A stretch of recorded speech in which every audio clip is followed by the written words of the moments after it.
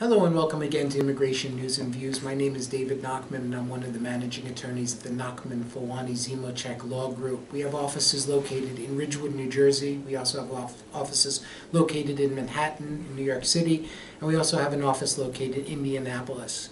We also have a presence in Boston, and we're developing a presence right now in Chicago, Illinois. Thanks very much for being with me today. I just wanted to quickly talk about an issue that is one that we seem to be getting on a very frequent basis. And it's no surprise to me because individuals are always trying to figure out how to increase the possibility or probability of winning the H-1B lottery. In some of our other segments, we talk about the H-1B lottery. We've talked about how H-1Bs are chosen in the lottery. As everyone knows, there are 65,000 H-1Bs available for individuals who have a baccalaureate degree or its U.S. equivalent, or an individual who has a master's degree from the United States can enter into the 20,000.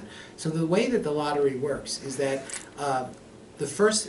all the visas are submitted to the U.S. Department of Homeland Security, USCIS office, and then what they do is they separate the masters and they separate the bachelors.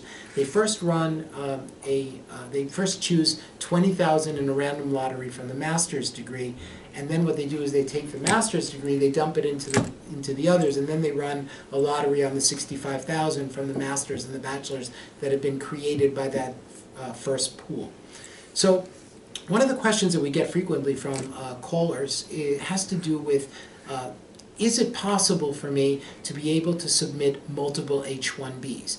So it's pretty clear in the rules that you cannot submit multiple H-1Bs. In other words, employers are not allowed to submit multiple H-1Bs for a single beneficiary, for the same person.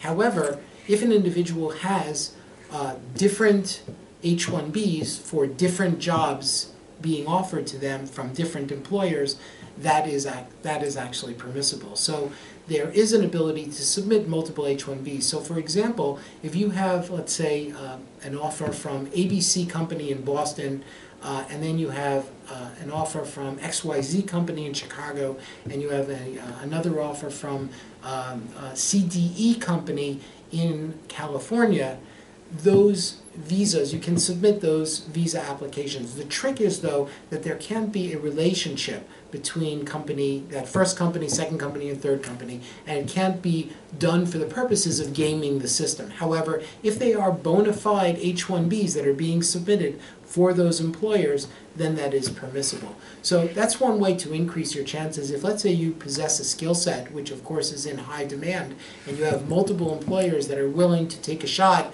at you and willing to do your H-1B in the lottery, then there's no reason not to take advantage of that opportunity.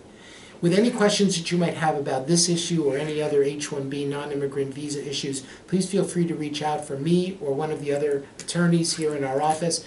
You can do so by calling the number on your screen or by emailing us at the email address on your screen. We'd be more than happy to assist you.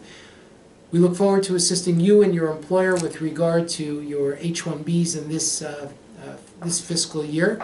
And we look forward to preparing those H-1Bs and getting them in before the filing deadline on April 1st. Thanks very much for being with me today, and take care for now.